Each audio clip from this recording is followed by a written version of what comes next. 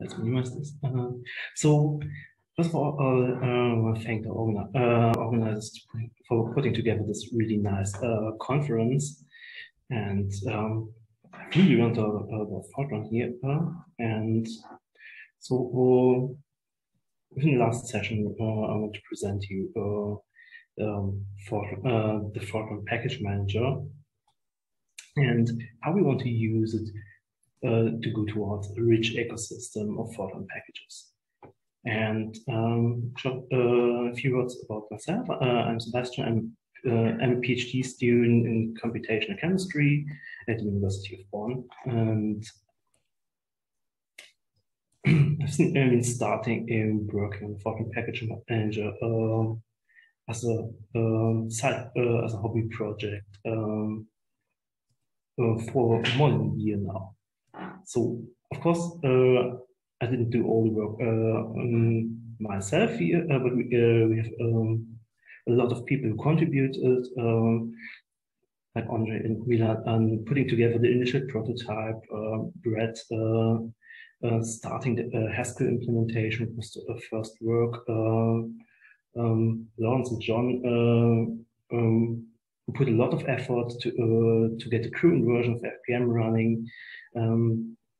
Jakub, who contributed in the Summer of Code, and Vincent and Marie, who came up with a lot of feedback and ideas in the discussion and on the issue tracker, and probably forgetting a lot of people here who've contributed.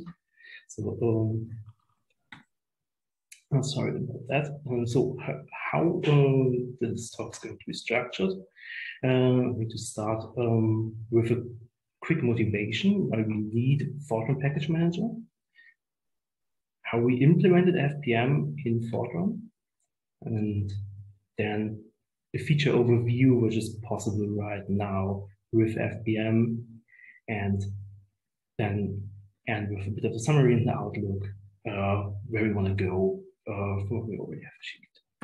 So what's our motivation to build a package management system for Fortran? So as you already heard Ernst's talk, building and distributing Fortran software is simply difficult.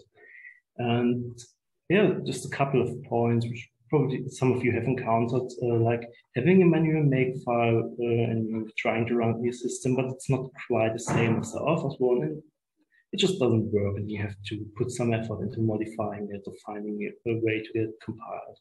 Or you have something like AutoConf, and you're working on Windows and you don't have a compatibility layer, so getting this working on native Windows might be a bit more difficult. Of course, those are not the state-of-the-art way to build Fortran. Usually people recommend to use CMake, but if you're new to software development in Fortran, and the learning curve of CMake can be quite steep, and it can be difficult to get it right and working for everybody on the first try. And there are also more user-friendly build systems like Meson, but those might have some smaller issues, like not being able to install module files automatically. So all in all, writing build files and adjusting them for Fortran can be quite time-intensive. And actually, every minute we spend writing our build files and adjusting them is time we can't spend on actually writing good Fortran software. The other issue is it can be difficult and quite tedious to reuse Fortran source code. And of course, you can system-wide install it and then just use it by linking against the library you've compiled, but this can be dangerous if you are working with multiple Fortran compilers, because by default, there's no AB compatibility between different Fortran compilers. Of course, you can solve this issue by using an environment manager, but this is again something you have to look into as a user. This is not something that's taken automatically care of. And then eventually, it turns out this is just nearly impossible to depend on a Fortran project without redistributing it at some point, which brings a lot of issues because you have to think about project license if you're allowed to redistribute it. You have to keep it up to date in case there are bug fixes. So all in all, there are a lot of things which make this difficult. And we thought it would be good to have a Fortran-specific build system package manager, which fixes all those issues, and which makes it easy to create reusable Fortran libraries. And this is where the Fortran Package Manager comes in. Before I'm going to the details, let's show what we got so far. So this is the adoption of FPM. You can see the timeline here, starting before the last FortranCon 2018, and we are here today at the FortranCon. And so this project, as Lawrence told you, started in the beginning of 2020, and and as you see, I just marked all the releases, and at this point, we got a very steady increase in new FPM projects up to today for 173 open source projects using FPM. And it's not just a few users developed those. Over all those projects, there are 160 unique developers who have contributed there.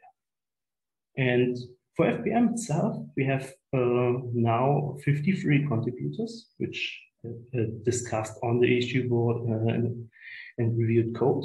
And of those, 19 developers actually contributed code to FPM, which is a quite good quota because it's more than 1/3 of our contributors project. The project is hosted on GitHub, it's MIT licensed. You can find it at github.com Fortran-lang FPM. All right, so let's talk about how we implement FPM. So first of all, the question is which language will you use for implementing the package manager? And of course, one of our criteria is it should be fast and not overhead. So the most choice here would be to use a compiled language. And of course, we want to have it self-contained and simple to set up. Having a package manager which depends on a complex build system is not easy to set up, and making it more difficult to use in the first place. So we want to have something with a small runtime library or a runtime library we can just bundle in, maybe in static binary.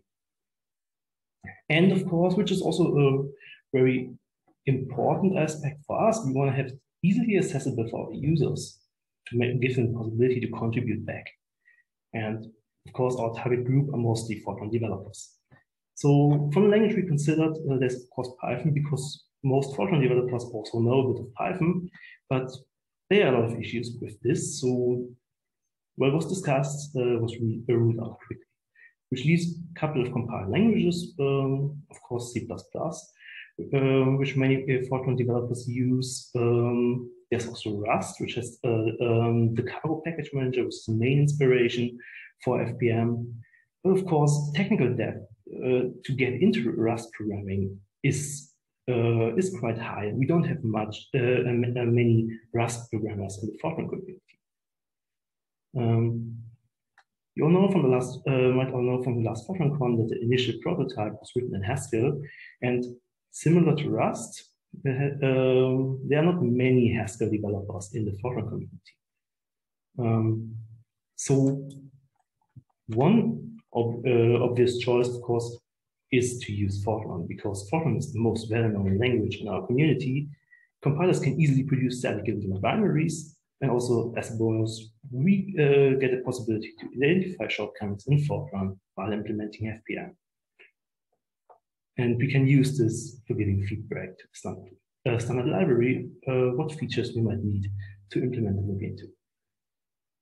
So now, building the Fortran implementation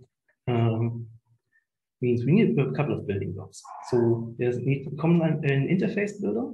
There's John's MCLI2 package which we use.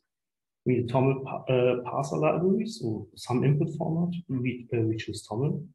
There's TOML package, which we are able to use. We need some Fortran source scanning, maybe not a complete parser, but just even it would be advantageous. We implemented this in FPM, and we need some architecture for multiprocessing and scheduling, and we have those with OpenMP directives. These are the building blocks we use to roughly build our Fortran project. Now, at this point, we already have dependencies. And then the question is, how do we build a Fortran project with Fortran dependencies best? And the answer is, we build FPM with FPM itself. And to do so, we have to bootstrap it at some point. We had the Haskell version, could compile it, but at some point, we want to compile FPM, the Fortran FPM version with another Fortran FPM. And for this, we use a trick. We just take all the Fortran source files, concatenate them in one file, and compile this with a Fortran compiler. So we just have to generate this file. You can just download it, compile it with your Fortran compiler, and get the almost complete FPM binary, which contains all the functionality provided with pure Fortran implementations. And then we can use this binary to bootstrap the full FPM binary, which contains some additional C components where we assess the POSIX API for additional more performant implementation in our pure Fortran ones. So with this step, you can basically, with nothing but a Fortran compiler, bootstrap FPM. And we think it's a reasonable assumption that every system where we want to use FPM also has a Fortran compiler. With this, now we have FPM. Question is, what can we do with this? So our common interface is Orient, and this was Package Manager that Cargo or Stack are doing.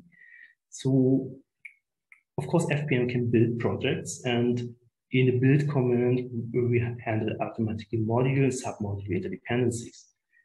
And FPM will just check your project for executables, tests, and automatically create a target. So in principle, everything is taken care of. One of the nice things that you can do with FPM is that you can actually, you don't have to install your project directly. You can just run it from out of the source. And the run command in FPM allows you to run an executable or an example for the project. You can also select multiples. There's a wildcard feature available to select multiple executables. In a similar way, FPM detects tests and allows you to run a complete test suite of your projects. And in case it fails, you can just grab the test runner in a debugger and check out the potential crash. So for all this, is a good thing if we have the default layout, and FPM provides with the new feature the possibility to just create new projects with the FPM layout.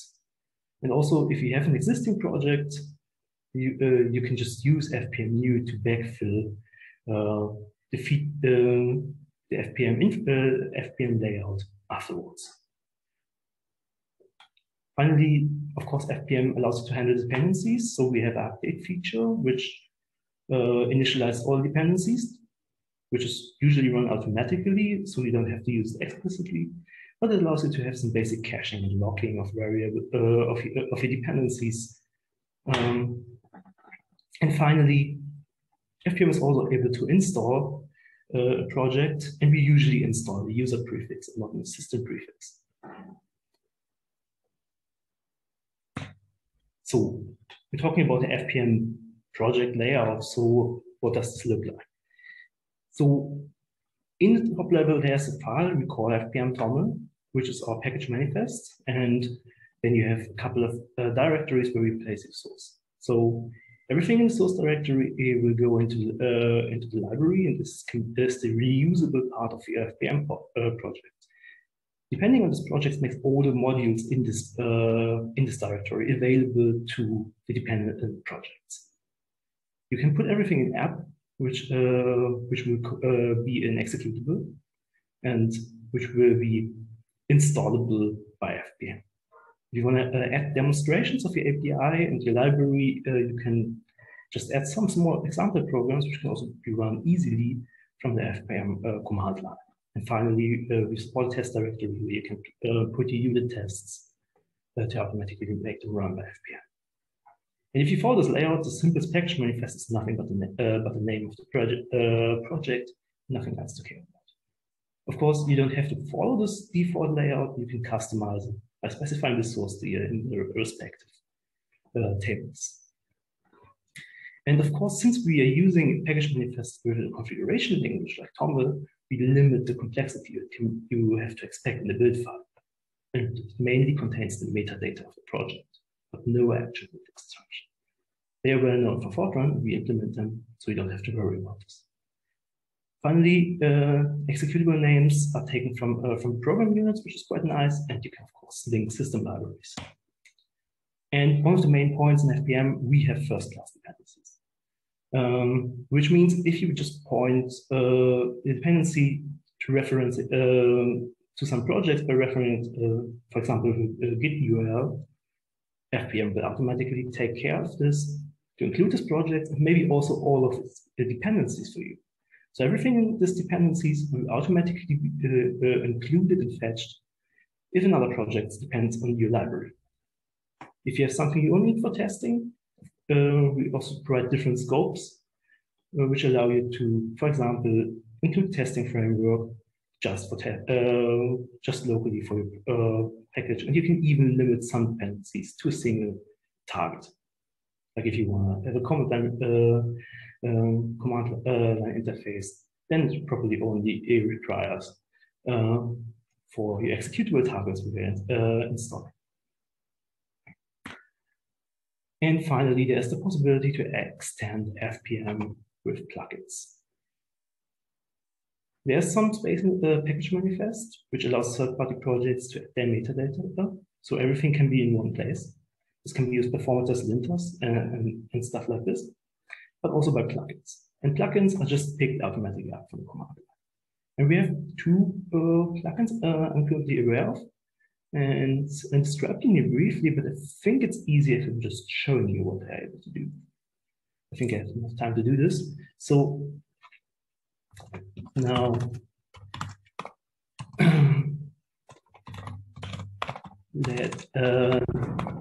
let's check this out. So this is the latest version of FPM, and if I'm now checking for something like FPM search, this is just an unknown command. But I've installed packages in advance, so if you now check for FPM search, it's available, and FPM search will automatically pick up this command. Download the registry. Hopefully it doesn't take too long now. And show you all the FPM packages that are currently registered in our registry. You can search this.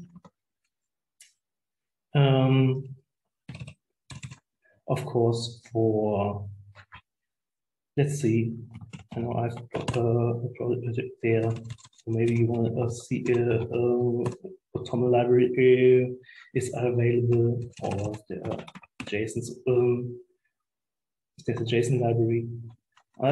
So something similar to the FPM man project integrates nicely here.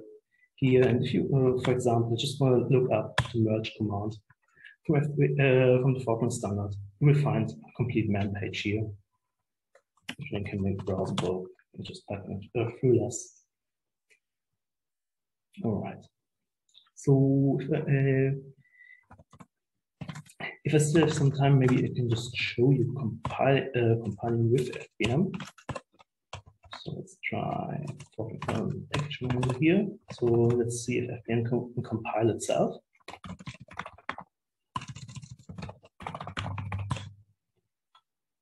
And then you can see this will even run in, I think, yeah.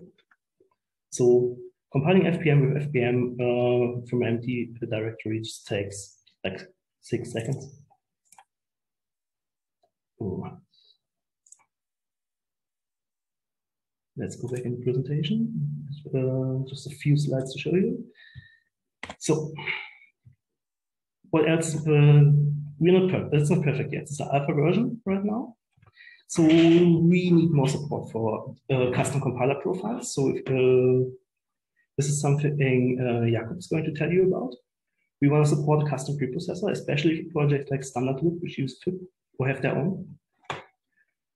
We have a plugin for the FPM registry where we're currently exploring how this is working.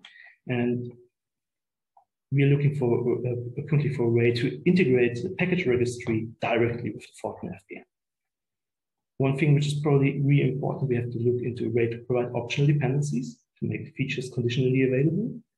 And some was requested from time to time, some build script support, if we have some more complex projects which don't directly build to Fortran C or C++ compiler. So with this, I want to encourage you, give FPM a try. You can get it now. We spent some time to package it for various ecosystems. You can install it from CondaForge, just for Linux and macOS. If you're on Windows and using MSys2, you can install it with Pacman. I'm also maintaining a homebrew tab where you can install FPM if you are Mac-based. And it's also now in the spec development version. And if none of those package managers is for you, you can just clone our project and run the install script, which will take care of bootstrapping FPM for the first time on your platform. So that would be everything from my side. Fantastic. Thank you very much, Sebastian. That was a really great presentation of FPM and what we can do with it. So I think we'll move on to Jakub's talk now on his GSoC work over the summer on managing compiler flags in FPM. So Jakub, if you go ahead and share your screen.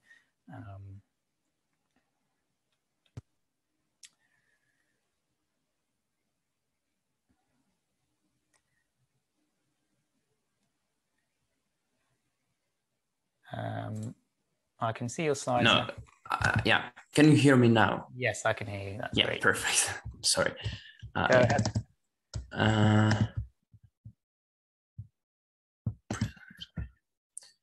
Yeah. So try to hide this somehow. Yeah. So welcome everyone to my presentation about my contribution to FPM. I've been working with Lawrence, Brad, and Sebastian over this summer, and I was trying to implement compiler profiles in FPM. So first of all, I would like to tell you more about the motivation behind the project, why we implemented it, and why it helps. So previously, the easiest way how to tell the compiler some custom flags that you want to include or to you wanted to compile with your FPM project, where to use the -- flag and then a string of flags you actually wanted to compile with. But there were also some default flags built into the command line module in FPM. But this project enables us to have more complicated and advanced compiler profiles, and now I will explain how. We can also have them project scope-wise, and you can separate them into the scope. So we implemented parser for TOML. So all the profiles can be described in fpm.toml file in a profiles table. It is a table of tables with 3 levels of depth. The first level is are the names of the profiles, which can be like debug, release, anything you can imagine. And the level below that, the second level of that, are the compilers. So for example, gfortran, iFort, and vfortran, anything that's built into FPM you can use. And the third level are the compilers. No, not the compilers, operating systems. And you can, the only field that needs to be there is required is the compiler one, but you can omit the name of the profile, and then the content of that profile is appended. Like for example, if you remove the debug, then the flags from this profile will be appended to every other matching profile. For example, if you needed to have all the profiles have some standard flag, then this will be a good option to just have profiles.gfortran.linux, and then all the gfortran.linux profiles will have that standard flag. And you can also omit the operating system field, and then the flags are used when the FPM cannot find any other better matching profile. There are 4 fields in the profile itself. First are flags, which are flags for Fortran. Then there are C flags, which are flags for C source files. Link time flags are added to executables. And then there is file field, which allows you to specify the exact flags for a specified file. So you can just say that read am.f90 will have these flags, and it will ignore all the others, the Fortran flags, and etc.